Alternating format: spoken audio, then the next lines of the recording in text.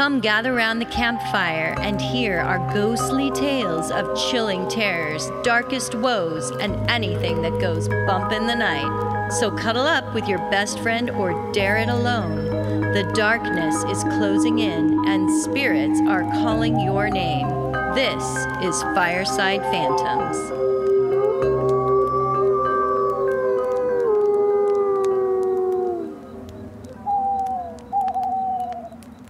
There is some debate out there saying CERN, and I'll explain what CERN is, could be haunted or even have paranormal entities interfering with its functions. I bet it does. It is, after all, a very large machine which creates massive energy. So CERN is the nuclear research facility that has the largest hadron particle accelerator in the world.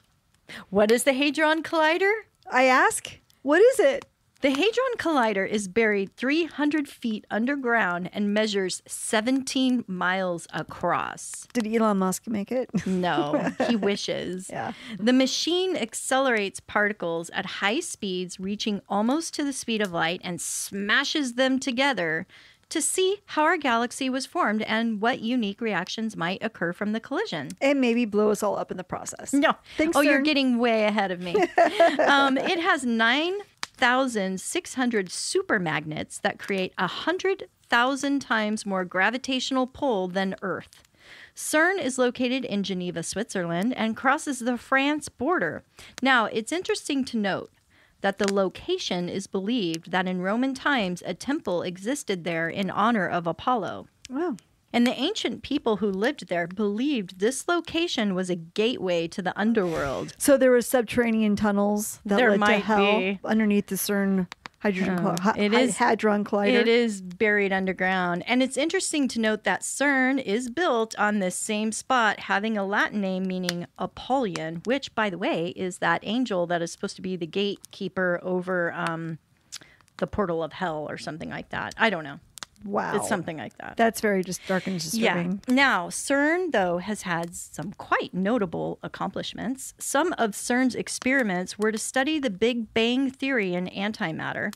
They also were hoping to find evidence of the Higgs boson particle, Yes. which is also named the ghost, we'd like that, Yes. or God particle, which Yes. they say gives particles their mass and makes up the fabric of the universe. So basically, Holly, and for our Star Wars fans, we're talking about the Force. Yes. The Force. Yes. Well, that sounds harmless enough, right? Yeah. Yeah. Well, CERN physicists have claimed to have the proof of seeing evidence of the Higgs boson particle on July 4th, 2012. And don't tell Al Gore, but CERN also claimed to have given birth to the internet. Did you know that? No. Yeah, they did. They claim to have given birth. To the internet. What Yeah. about Tim Berners-Lee? Didn't he No. have something to do with No, that? I don't know. Okay. But it's CERN. Okay. CERN. Thanks, CERN. CERN is in control of everything. Wow. Yeah, no. They're like the dark shadow government. They created the dark web as well. I don't know. There's a lot of conspiracies around CERN. Oh, cool. And there have also been some experiments producing much concern in the general scientific community and region. In 2009, just 1 year after the collider started running, a report from Russia accused CERN of unleashing a time wave when a blackout happened at CERN.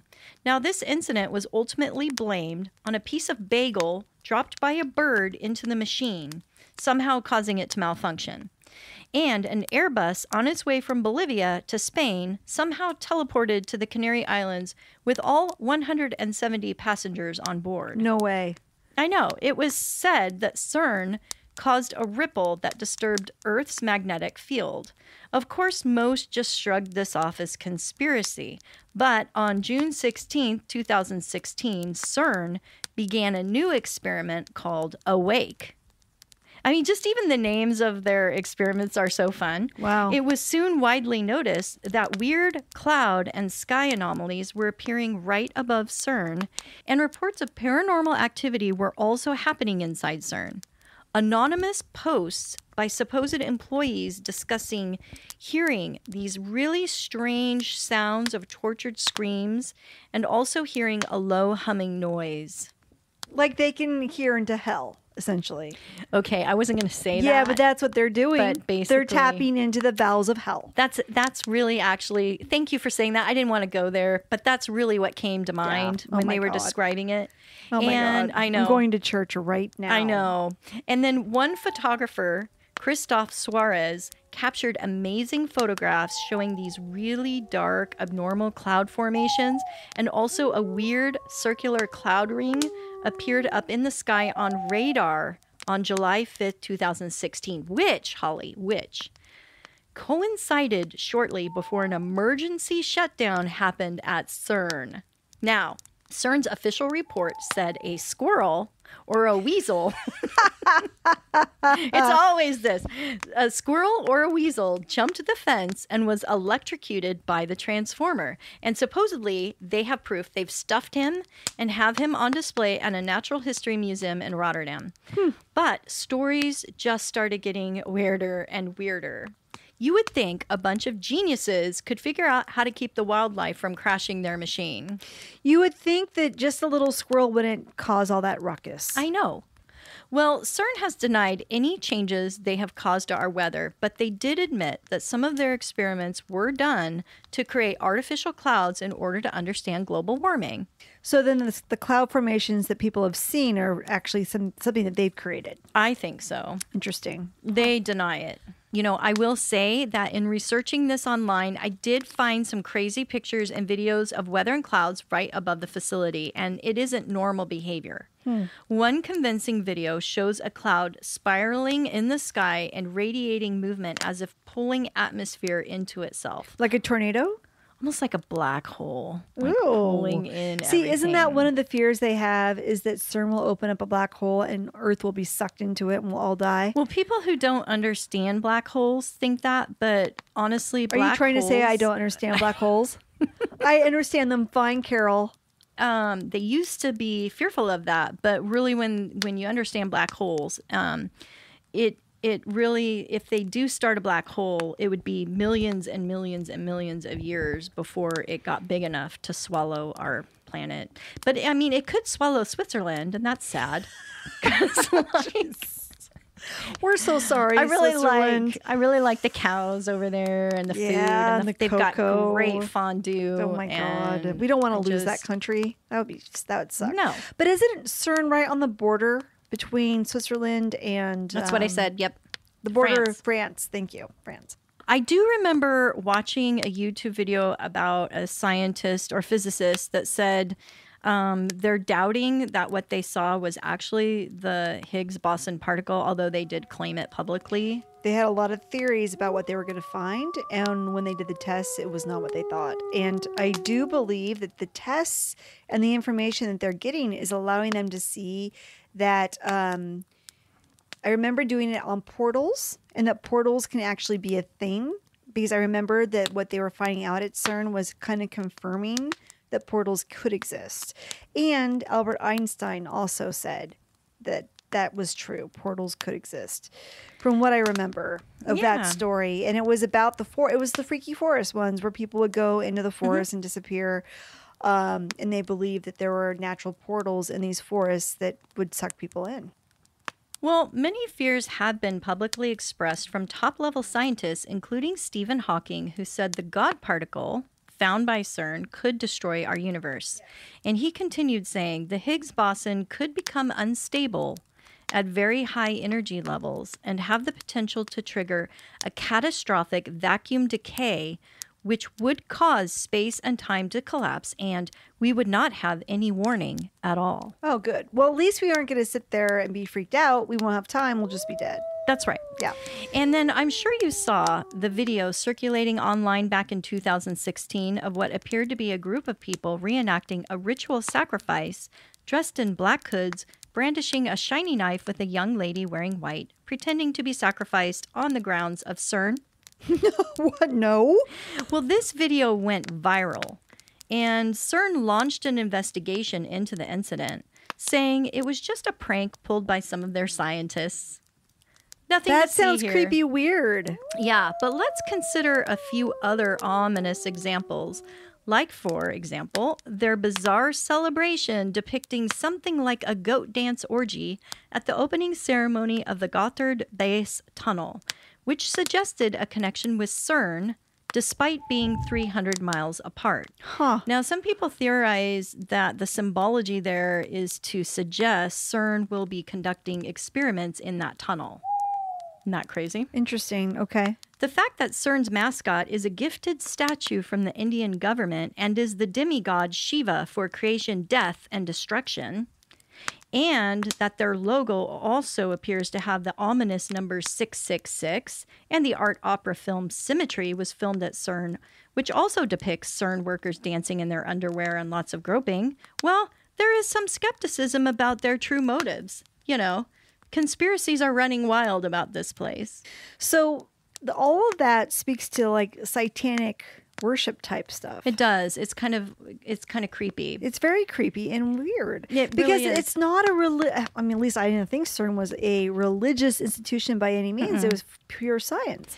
Well, some people are saying that CERN knows what they're dealing with is basically creation itself. And that is really you're playing the part of God, right? So they all have a God complex. Maybe. But Sergio Bertolucci, I hope I say that right, Sergio Bertolucci, a former director for research and scientific computing at CERN, has openly said it is possible to open a portal or doorway to another dimension using the Hadron Collider. Yes. And was also said, quote, out of this door might come something, or we might send something through it. Of course, added Bertolucci, after this tiny moment, the door would again shut, bringing us back to our normal four-dimensional world, and it would be a major leap in our vision of nature. And of course, there would be no risk to the stability of our world. He's so confident, isn't he? Mm-hmm. But CERN is super cold. It's 1.9 Kelvin colder than outer space. Really? It makes the magnet superconductive, so they keep it that way. And you know ghosts and cold air. They like that. Mm-hmm. So how does that translate into degrees? Like how cool would that be in degrees? I don't know my Kelvin conversion matter. Why not, Carol? Because I'm not a frickin' scientist. Did you not pay Holly. attention in school? Now, also the beam produces a resonance. So a perfect ghost machine, in my opinion. Also, on some forum boards and YouTube videos, current employees and former employees of CERN have stated that there are many malfunctions which are causing major setbacks to their work. As a matter of fact, one of the scientists who has done a short video regarding his everyday work at CERN claims every day it seems some crazy failure happens or unpredictable interference in their systems, and it will ruin his work and interfere with many hours of his research and data. Don't you think that is probably just the guardian angels stopping them from destroying the planet?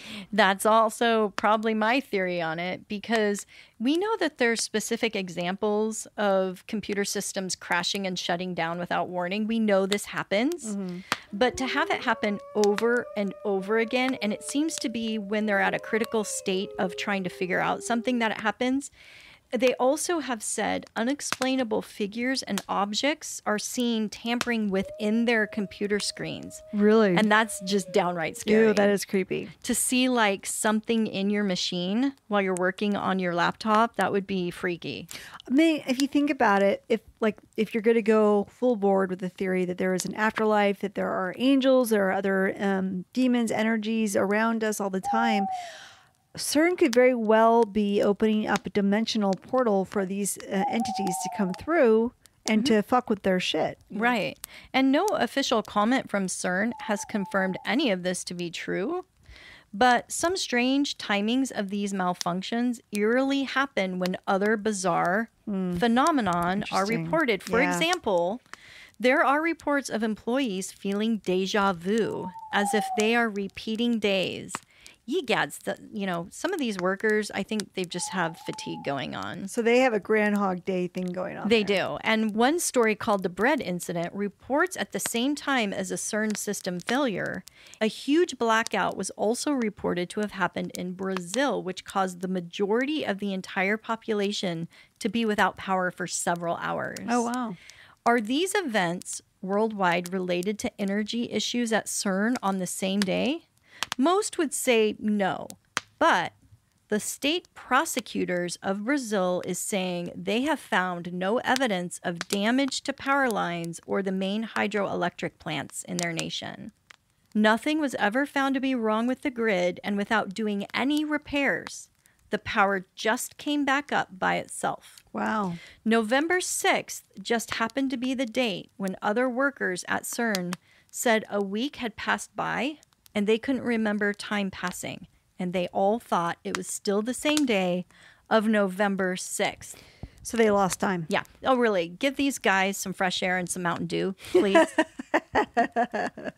Do the do. Just do the do. Just let them go out and skateboard and ski for a while. And they're going to be fine. Yeah, some adrenaline sports. But apparently that week also, they had a well-documented list of UFO sightings also in the same region of CERN. Of course they did. So, Holly, just like your angel theory, I wonder if our alien friends are trying to put a stop to these crazy experiments I could see that they would want to. that could potentially destroy our planet. Yeah. Many scientists have theorized the large amounts of energy being pulled from the atmosphere is interfering with quantum matter worldwide, and that it is dangerous because weather's changing, sinkholes are opening up, and there is fear that our relationship with time itself is being affected. Religious groups say CERN is trying to play the role of God, and it will someday backfire. Wow. Some strange claims are saying that CERN is trying to open a portal into another dimension. So imagine that there are multiple universes or realities, and each universe is a thin page in a very thick book. The pages in ink will never bleed or affect other pages, yet they can all exist together in the same time-space continuum. But back in the 1980s, there was billions of dollars of research to support the idea that if there was enough force of energy concentrated into a very small area, and we're talking about the size of a pinhole, you could, in theory, poke through our page and get a peek at the next page. And now CERN does not say they're currently experimenting with trying to find the fifth dimension, but I doubt highly that all that research money was spent on just a hypothetical what-if scenario. And in researching this further, Holly, it seems that the Rockefellers have a lot of financial interest in funding CERN, even sponsoring certain scientists. In January 2019, CERN officials revealed their potential plan for a giant 62-mile circular collider. Really? So they're wanting to expand. Of course.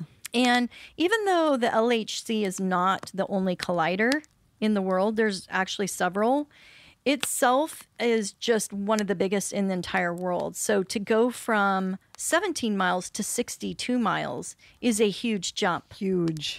And the Hadron Collider itself is currently undergoing upgrades. The collider was shut down in 2018.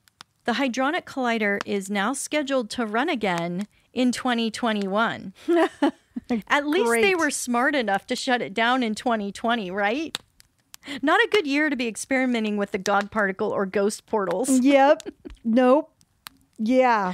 Yeah. Do you want to add any more commentary to this weird, haunted CERN? I just would like to quote the great Jeff Goldblum from Jurassic Park when I say, your scientists were so preoccupied with whether they could, they didn't stop to think if they should. Ooh, I love that. Yeah, because he's right. That's what it always makes me think of. It's like, these scientists have great ideas, and of course they are completely passionate about science. So they want to do this. I mean, I get it. I get that you want to find out what really drives this whole machine called Earth and life and humanity.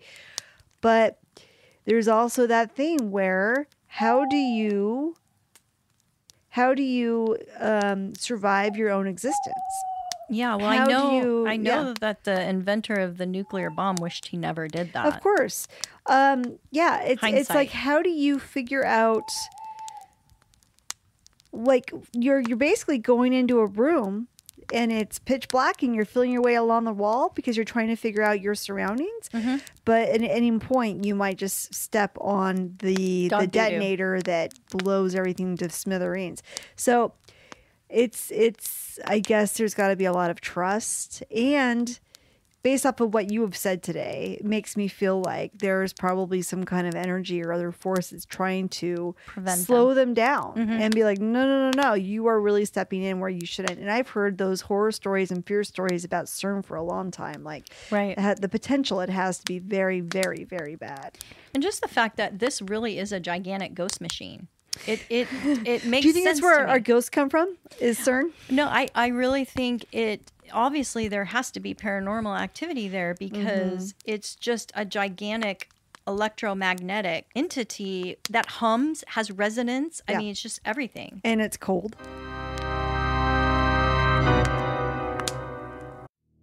The murder of Jacqueline de Wallaby is a tragedy that has puzzled and polarized the minds of those who know it. Over the past 6 months, we've extensively investigated this case, trawling through files, trial transcripts, and archives, and have been conducting interviews with the people who lived through it. It was a sensational, startling fact that a 7-year-old little girl had shown up missing from a suburban home. Something like that happening would have never crossed our parents' minds.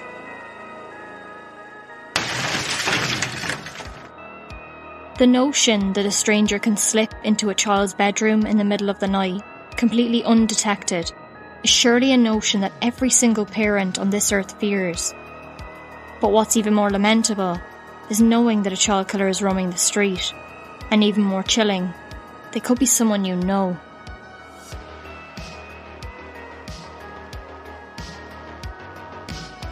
Hosted by Emily G. Thompson and Eileen McFarlane, this is The Shattered Window.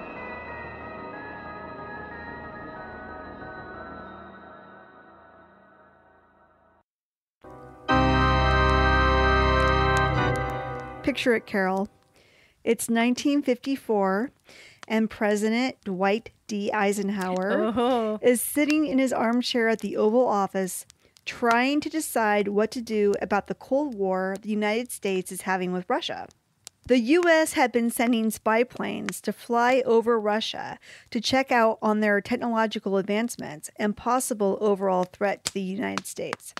However, these spy planes were flying too low to the ground and were in danger of being recognized and shot down by the Soviets. So Eisenhower needed a better way to collect this information. Hence, he calls in a couple of CIA agents to help him find a place somewhere in the United States where the U.S. government could design and develop secret aircraft that could not be recognized nor shot down. Oh, I know where this is. So he could spy on Russia in peace. The two agents looked at each other and smiled. No problem, they said, and promptly bought 2 airline tickets to the great state of Nevada. Yes. Yes. Let's face it, these CIA agents just wanted to go to Nevada to do some gambling and party. Oh, right. So they go, and after all the drinking and gambling and hookers and blow, they wake up the next morning with a terrible hangover, but they still have a job to do. So they call up a local real estate agent and say, yes, we are from the federal government and we are looking for like a really big piece of land for secret government stuff. The creepier, the better. The real estate agent nods and says, come with me. What they find is a rather large piece of unoccupied land that turned out to be about the same size as Connecticut, deep in the Nevada desert, just 120 miles northwest of Las Vegas. Hence the birthplace of the Nevada Test and Training Range, otherwise known as Area 51. Yay, Area 51. I was hoping, oh, that's great. It's a good one. I mean, I'm not even that into aliens, but I'm realizing that on this show, I've talked about the Phoenix Lights. I think there was another, like the Skinwalker Ranch, like all these alien stories. Well, a lot of people feel paranormal things are from aliens. Oh, I do too. But I'm more of like, I'm probably more into ghosts and witches. Me too. But the alien stuff is getting really compelling. Yeah. And very interesting. It's because they're back. Yeah. And I've been like, looking into it, I'm like, the more I read about this, the more I'm becoming more into the alien stuff now. So that's kind of been fun for me to discover my inner alien desire. So why is it called Area 51, you ask? Do I ask? Yeah. Thanks for asking, Carol. Yes, Holly, please do tell. I would have thought it would be because of the 50 states. It would be named Area 50. It is called Area 51 because the entire base at the Nevada Test and Training Range is segmented into different block-shaped areas. Each block-shaped area was assigned a number. So you guessed it, the block-shaped area of the base that gets so much attention that apparently holds all of the secrets of extraterrestrial life, saucy spaceships, and carnal knowledge of alien bodies is the place they call Area 51. It sits on the northeast corner of the base and has a lovely view of Groom Lake and the foothills behind it. And in fact, it is believed that some of these mountain ranges surrounding the base were dug into and used to hide some of these famed spaceships. Yeah, like space tunnels in the mountain. So the Nevada Test and Training Range was actually opened in 1940, and though I think my story about it being discovered by drunken high CIA agents is a better one, as it turns out the base already existed when it was selected to build these secret spy planes that Eisenhower had indeed requested. They were detonating nuclear bombs at the Nevada base, so the government believed it would be the perfect place for secret plane building because no one would go close to it. One plane that was built there was the U-2 spy plane. The U-2 spy plane was built to fly 70,000 feet up in the air and travel 3,000 miles without having to refuel. This got them deep into Russian territory without being recognized. They were too high up, and they could go for a long time and not have to come back and land and fuel back up. However, that didn't stop the Soviets from shooting down a U-2 spy plane in 1960, which made the Americans have to fess up to the fact that they were indeed spying on the Russians. Awkward. Very awkward indeed. Therefore, the pressure was on to build a plane that flew even higher up in the sky to avoid detection, because as honest Americans wanted to make sure that next time we flew over Russia to collect their secrets, we would not be caught. They just needed to have used remote viewers. Come on. I know, right? Yeah. They probably were. That led to the creation of the SR-71 Blackbird. It could fly 80,000 feet in the air and go over 2,100 miles per hour. So no one could see it and no one could catch it. Booyah! Take that, Russia! USA! USA! USA! Okay. Holly. you know I'm right. I know. Okay. That's pretty cool. I do love that plane, by the way. Yeah. My dad was a pilot in the Air Force, so I'm into planes. Oh, really? Yeah. Cool. Awesome. Yeah. So as these spy planes developed, so did the base at Area 51. More buildings and people populated the base to work on the planes. Employees had to fly in and out of the base. Everything was kept hush-hush because they were in the business of building secret spy planes after all. However, there was just one glitch. They would test out their new spy planes over the Nevada desert where the general public would see them. People were witnessing these strange quote-unquote objects that moved faster and higher than anyone had seen before. The people of Nevada were seeing UFOs, even though they were just technically secret spy planes. Area 51 started to take on an ominous presence and developed a reputation of being a hotbed of alien activity. And the government loved this because, after all, the alien theory was way better than if the public knew the truth, that secret spy planes were being developed at the base. Yeah. So the government let the alien myth perpetuate. The top secret nature of the base, surrounded by fences and giant trespassing signs and armed guards and the like, also helped to make it very clear that there was something very big being kept under wraps at the Nevada Test and Training Range. The rumors remained as such until 1980, when a book called The Roswell Incident was published and really cemented Area 51's reputation for alien activity. The book claimed that the nuclear surveillance weather balloon crash of 1947 in Roswell, New Mexico, was actually an alien spaceship crash that was covered up by the U.S. government. It bolstered the idea that the military was at work in the southwest United States on secret alien spaceships. So, of course, people started to apply the idea that the crash debris from Roswell was carted off to Area 51 for further examination and tests. Flash forward to 1982, when a young physicist working at the Los Alamos lab in New Mexico named Robert quote-unquote Bob Lazar decides Bob to put a jet Lazar. engine in his Honda. That's smart guy. Smart guy. So he puts a jet engine into his Honda. This peculiar idea caught the attention of the local newspaper. They published a story about Bob Lazar and his jet propulsion car seen riding around town. the story broke on what happened to be the same day that Edward Teller, the father of the hydrogen bomb, was giving a talk at the Los Alamos lab. Lazar decided to attend the talk. When he arrived, he noticed that Teller was standing alone reading a newspaper, the same paper in which Lazar was heavily featured in his jet propulsion car. He took that as his in and introduced himself to Teller as the guy featured in the newspaper. The two had a nice chat, and then that was it. Until a few years later, in 1988, Lazar was looking for a job. So he sent his resume to Ed Teller and reminded him of their meeting. Teller remembered Lazar and gave him a name to contact to see about a job. Hence, Lazar applied for a job at a contracting company called EG&G for an advanced propulsion job of some sort. Very generic job description, working for the government, yada, yada, yada. They told him it would be out in the middle of the Nevada desert with a somewhat unpredictable work schedule. Lazar said that sounded great. He is hired and he begins work at an area he calls S4, which he says is about 15 miles south of Area 51 and is considered to be a subset of Area 51.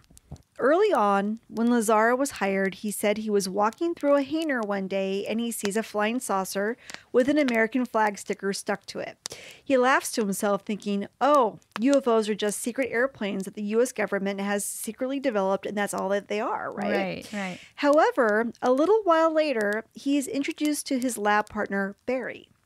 Barry starts to show Lazar around and the kind of technology he and Barry were supposed to study and reverse engineer together. So they were working with a force field that was fueled somehow by a gravity, and that gravity was a wave. That was odd, thought Lazar, since human beings don't have a grip on how to use gravity as a propulsion force. In fact, humans don't have a firm understanding of gravity at all, nor has it ever been determined to be a wave. He started to realize that the technology that they were working with was not man-made, and most likely not even of this earth. That's when Lazar realized, holy shit, that was a real motherfucking spaceship I set out in the hangar. Thus began a 2-year odyssey in which Lazar got to learn about, study, and even go inside a real-life UF motherfucking O. So Lazar was bedazzled by the things he saw and experienced at this job. He had a security level called Majestic, which gave him very unique and very limited access. He said he saw at least 9 different types of spaceships in one of the hangars. Whoa. He was never allowed to ask questions or linger or look for too long. He was on a need-to-know basis and was not allowed to share his studies with anybody but Barry and their senior advisor. He was able to study how the UFO was able to move, which he said was by bending space around it and then falling through the space. He said, picture it as if you had a bowling ball on a bed, then you put your foot and fist down in front of the ball and push down. The bowling ball would roll towards your foot and fist. He said that is how a spaceship would work. The space would somehow bend around it and the spaceship would just drop through. He said that humanity has no idea how to do this, which is why he was hired, to help try to figure it out. He was even allowed to go inside a real spaceship. He said it was quite small, and he couldn't even stand straight up inside of it except for the center. He said the seats were quite small too. He did not see any screens or computer systems, but the ship did have archways that it acted like screens at times. Oh, so these little spaceships were probably for the Greys, because aren't those the little aliens? Little ones, yeah, for sure. The ship also had no hard angles, and that everything just kind of melded together, and it was all like a pewter gray color. It was all the same color, which, you know. So they're not using like platinum or I don't know. They were using some kind of silver, some kind of material. I don't think that was of this world. Lazar indicated that the name of the element that was used as fuel for the spaceships was called element 115, which was an element that at the time did not exist on our periodic table of elements. Element 115, which looks like a copper triangle, produced its own gravitational energy and was able to bend the gravity around the spaceship so the spaceship could move, which it did belly first. So the spaceships move with their bellies moving forward.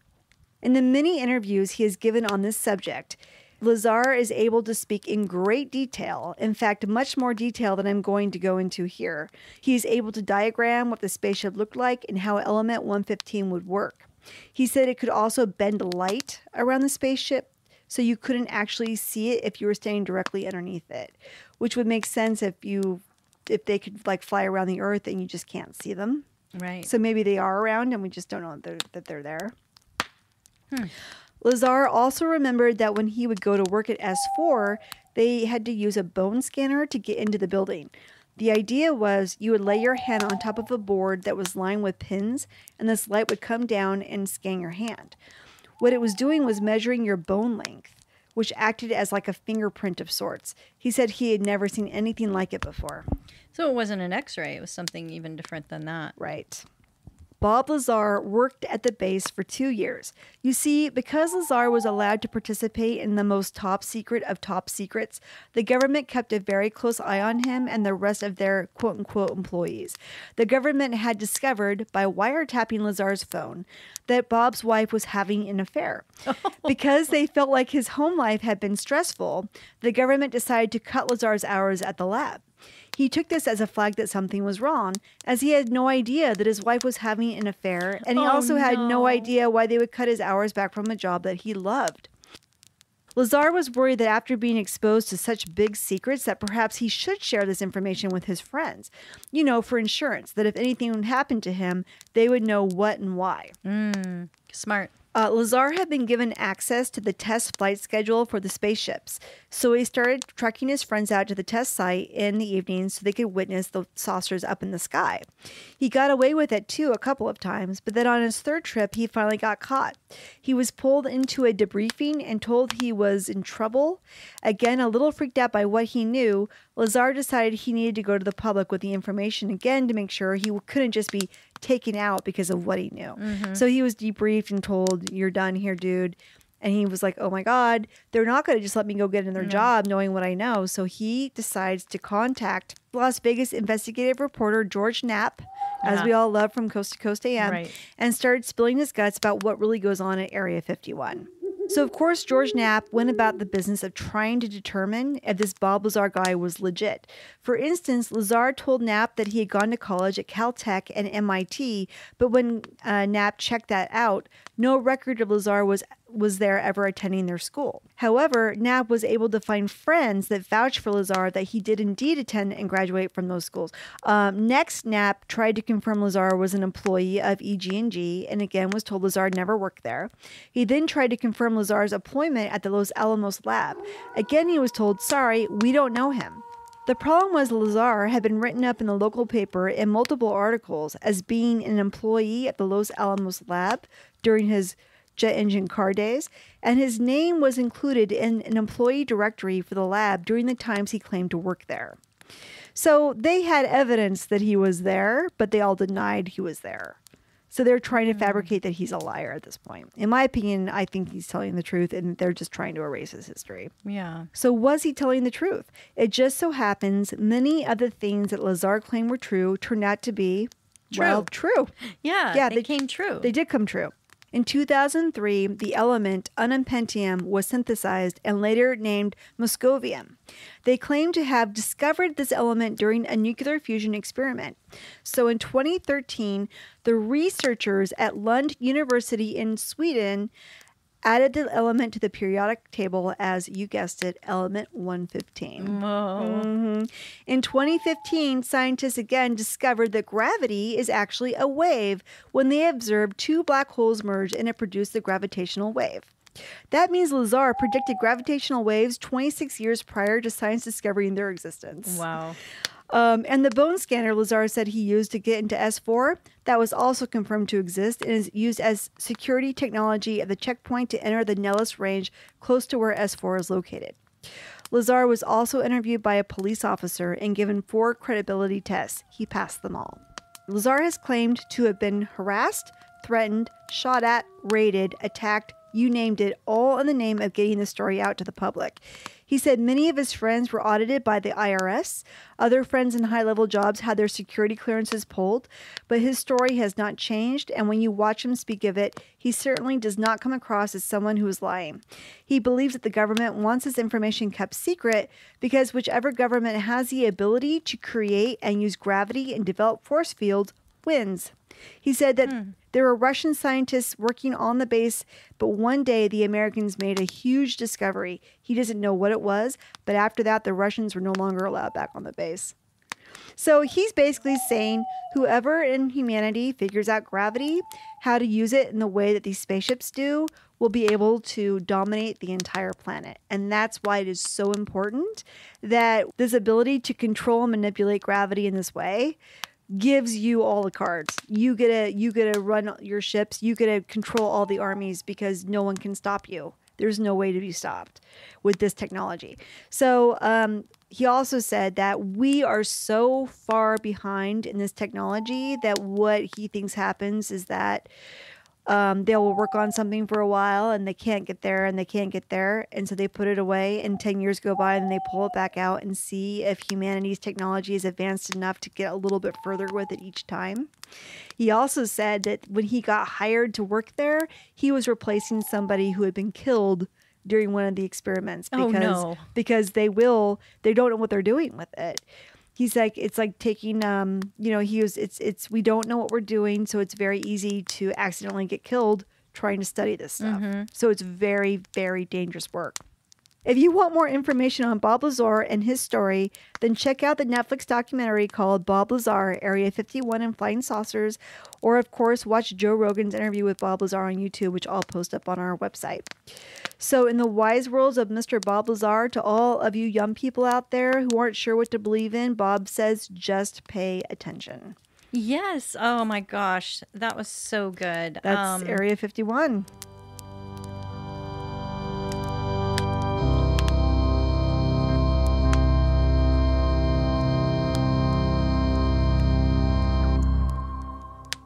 Hi, Hill. Oh. I need an edit, please. Edit in aisle 4. Holy hell, Holly, how have you been? Well, Carol, I've been better. It seems that the whole planet is okay. We're moving on. So back to weird science. Weird science. I know. I thought it was a hydrogen. What the hell is a hadron? Oh, I will say I don't know, but it's hadronic. It's all right. Whatever. I'm already lost. I thought I knew this CERN business like the back of my hand. Okay, you know what? And I don't. I know nothing.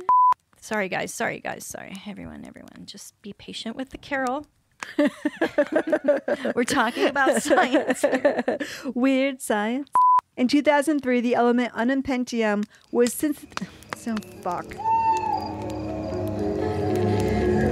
As the flames die down, do remain undaunted. Though all hitchhikers are ghosts, and all dolls are definitely haunted.